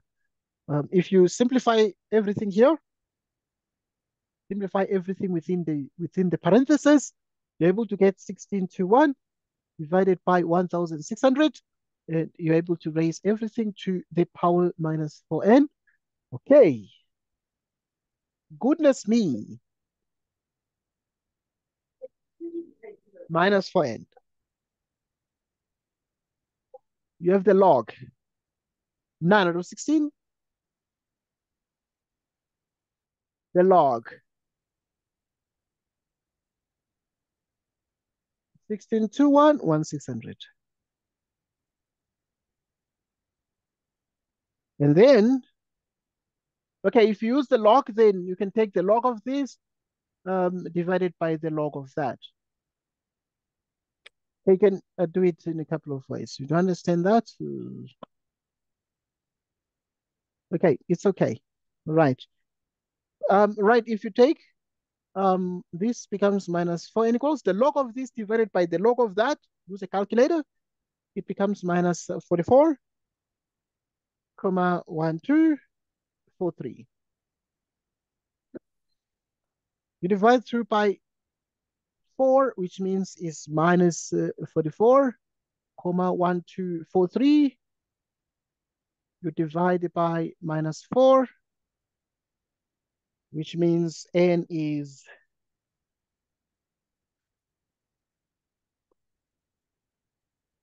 n is 11,03 years.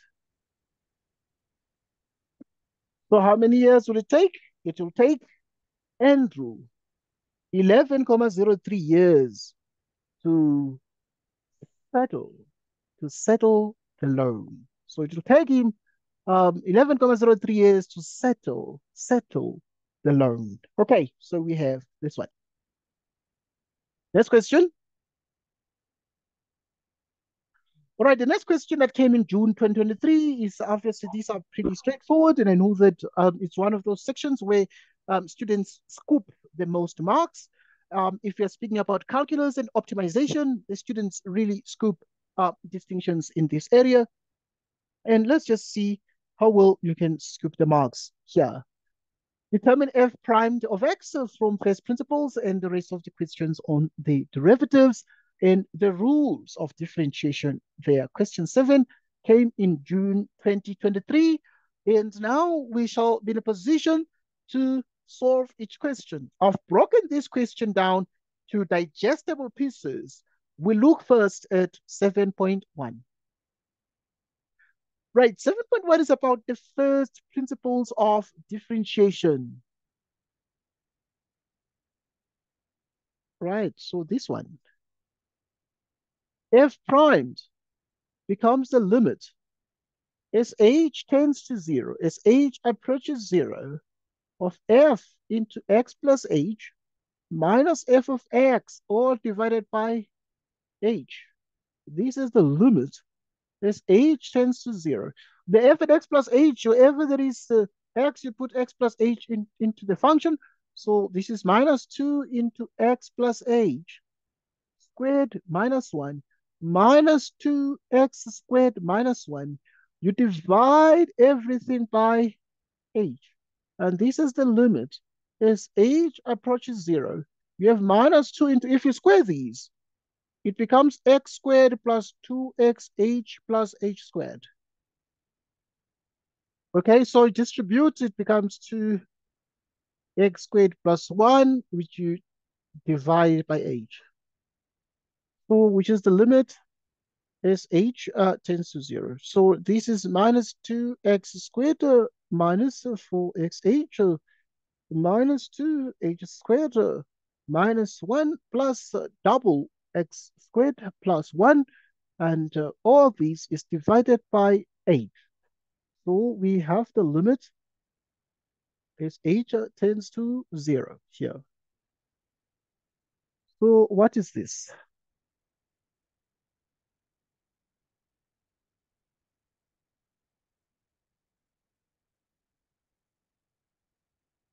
Right, what is this? So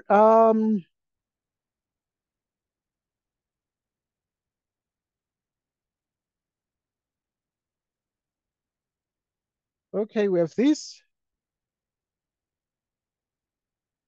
We divide everything by h. And this is the limit as h approaches 0. So you have, you can plot a common factor h here. And if you do so, you get minus 4x within the parenthesis, and you have minus 2h. You divide by h. You cross everything out. This is the limit as h approaches 0. So it's minus 4x minus 2h. As h tends to 0, it becomes minus 4x minus 2 times 0. So you continue and you write the final answer here, which means f primed of x is the same as minus 4x minus 0. And therefore the answer is f primed is minus 4x. Okay.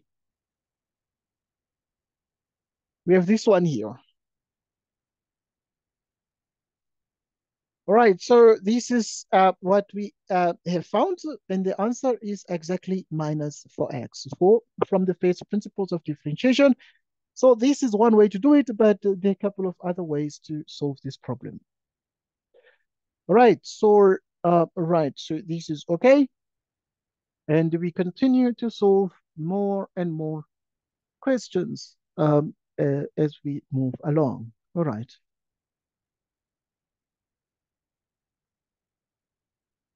Okay, the next question that came in June this year is about how to find the derivative of this function here. How to find the derivative of this function here. Right, F primed. So we use the power rule.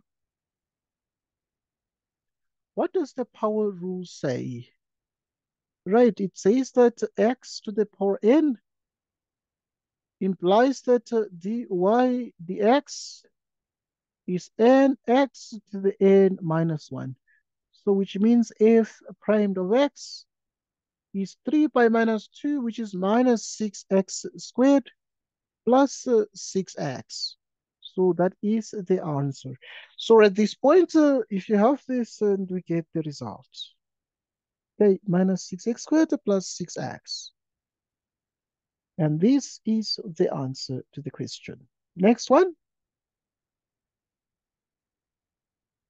Okay, we have to do this one as well. And let us get the answer to this question. So, which means this one here is y equals 2x. Then in the denominator, you can spread this one into the square root of 4, the square root of x. So this is 2x. The square root of 4 is 2, then the square root of x. So this is actually 2x. And then you have 1/2. You can write that one like this. And this is 1/2, the x to minus 1/2. Good.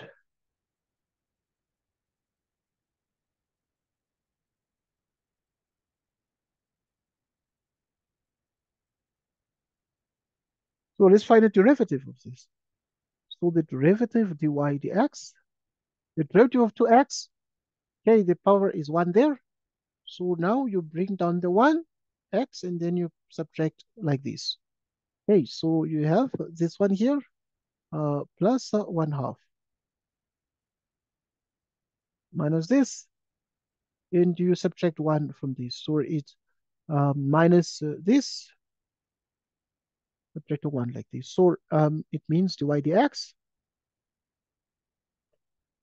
minus 1/4 minus 3 over 2.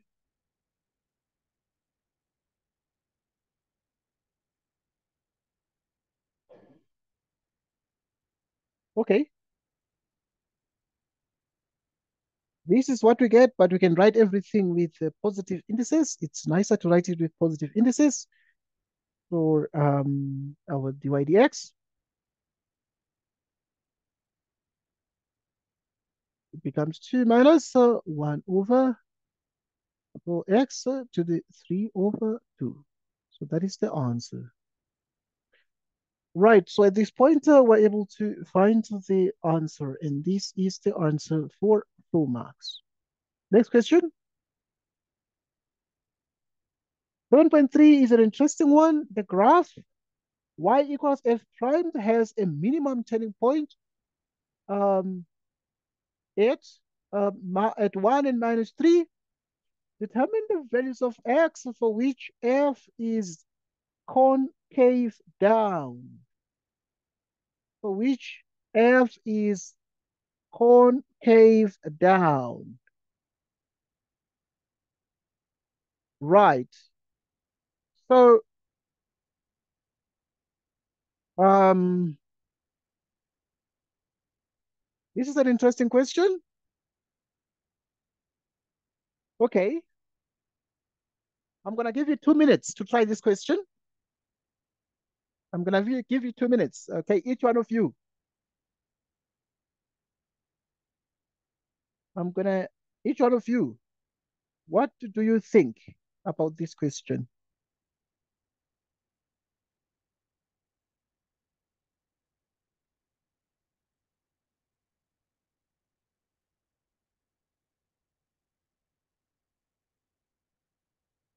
Okay.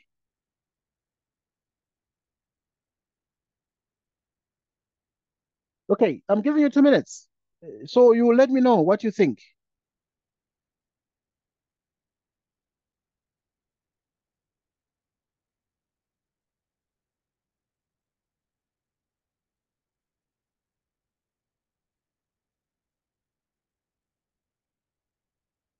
Okay.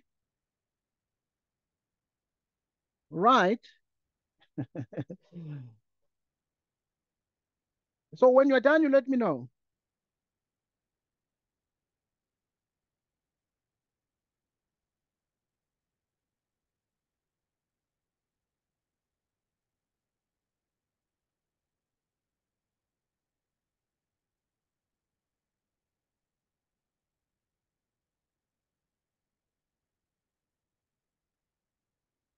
Right.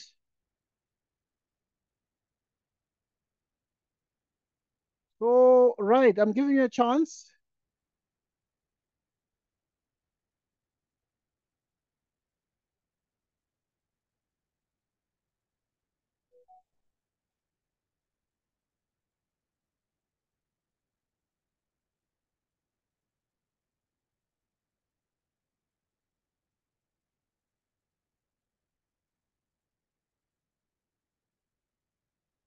Okay.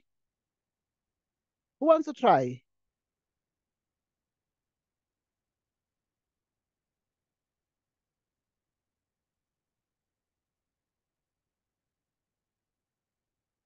Okay. Anyone? Anyone home? There's no one home. All right, you are afraid. Some of you guys are scared because now, okay, there's some notes.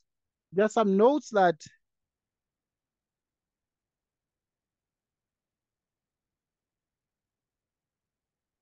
um there's some notes that I want to give to you.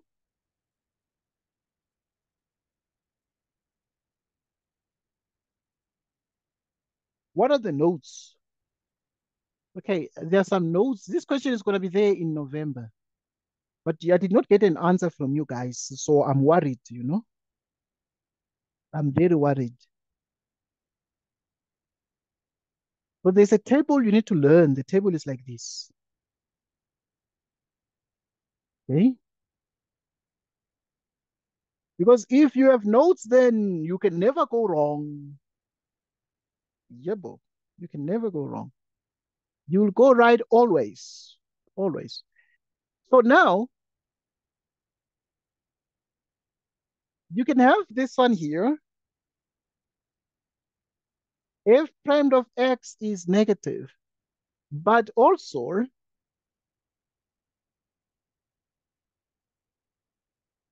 f prime of x is positive.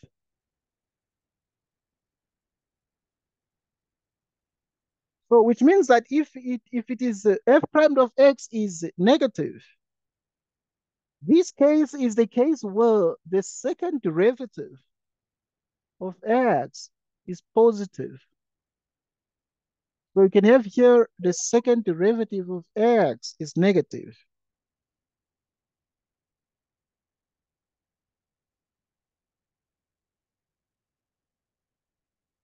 Okay, we continue.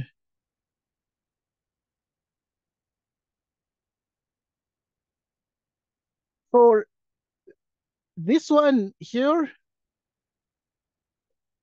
it's concave up, concave up. For it's concave up, concave up. Okay. In other words, if the second derivative for the inflection points is positive, then it's concave up, concave up. Okay, so it can also be concave down when the derivative is negative. The second derivative is negative, but the second derivative can be negative and the first derivative being positive. Okay, but if the second derivative is negative, it means that it is concave down. Concave down. Concave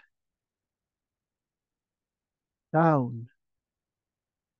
Okay, this is the table. So once you know this table, then you are done. What does the examiner is saying? F is concave down. So if F is concave down, they are speaking about the fact that there, that means the second derivative of x is what? Is negative. Okay, so it's concave down.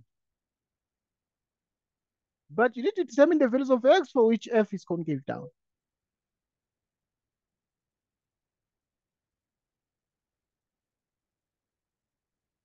Okay.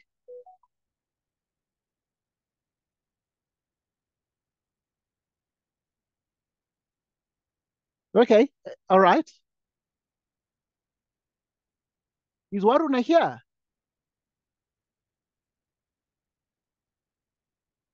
I think I lost Waruna. Just 1 minute.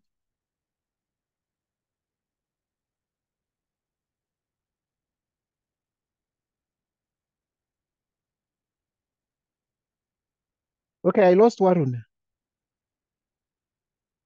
Okay, that's fine. We're just checking there. Because he's not there on those who are connected.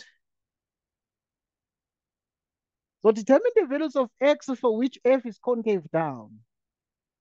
So if f is concave down, then it means that we are looking at the part here where the second derivative is negative. But it can mean that the first derivative is negative or the first derivative is positive. Okay. Now, so you continue.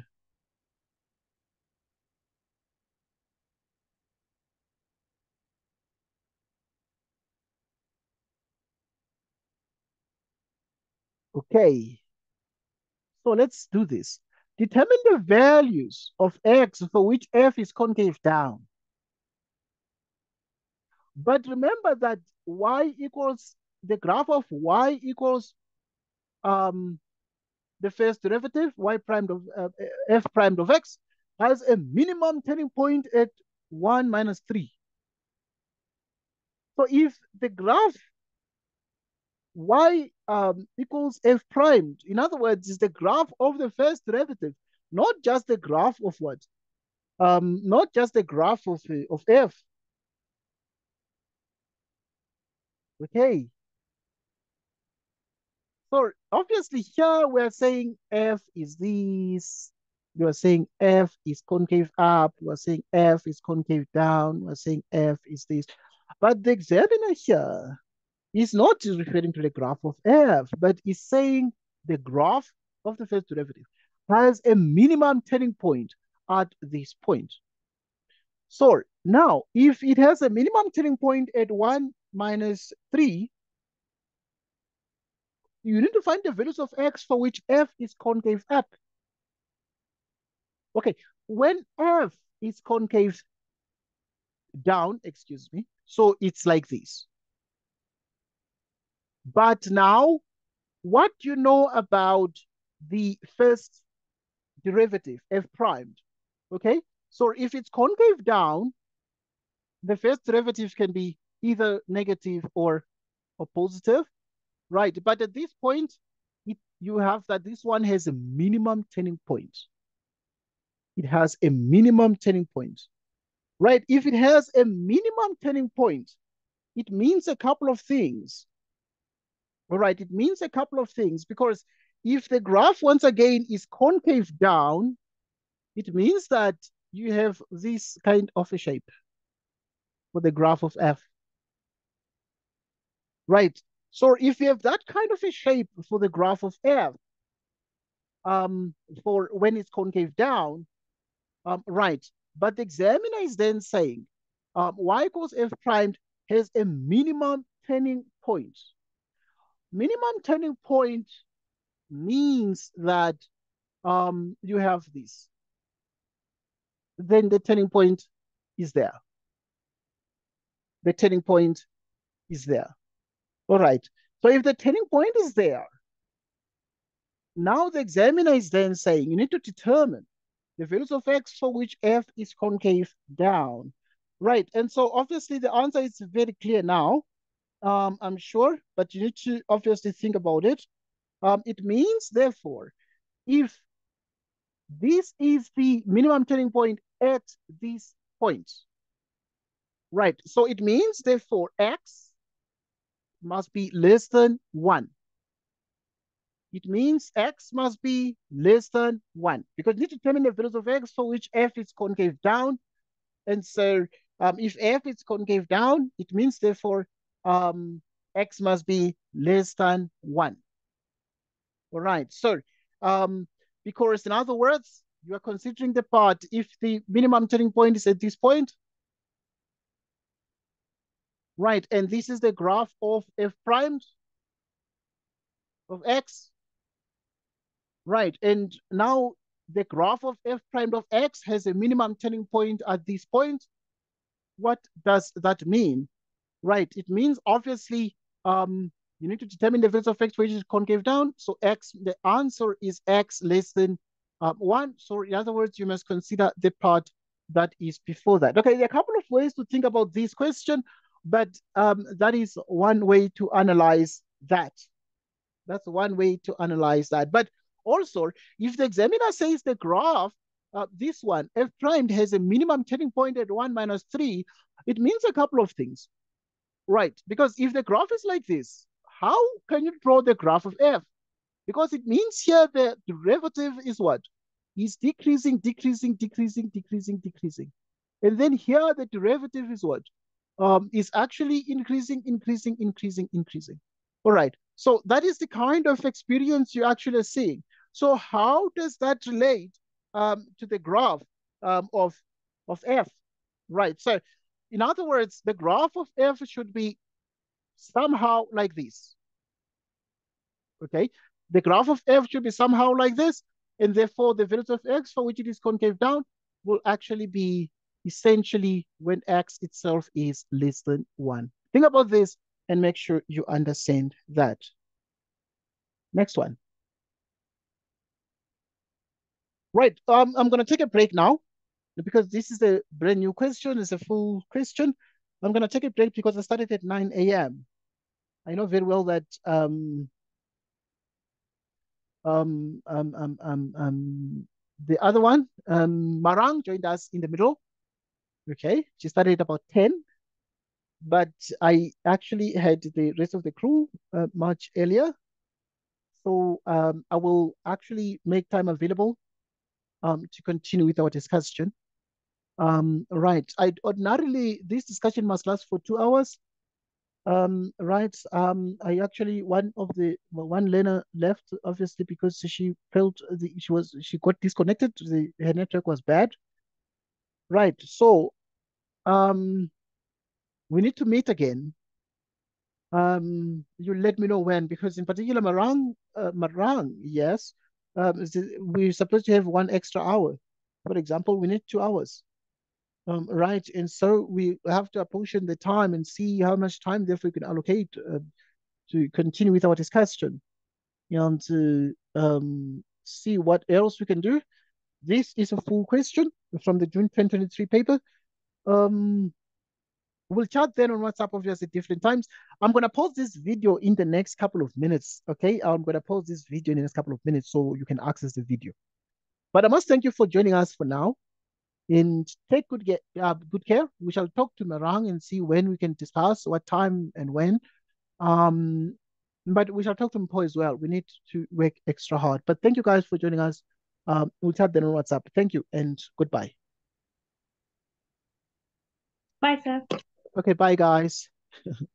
Bye Mpo and Marang. Bye. Bye guys.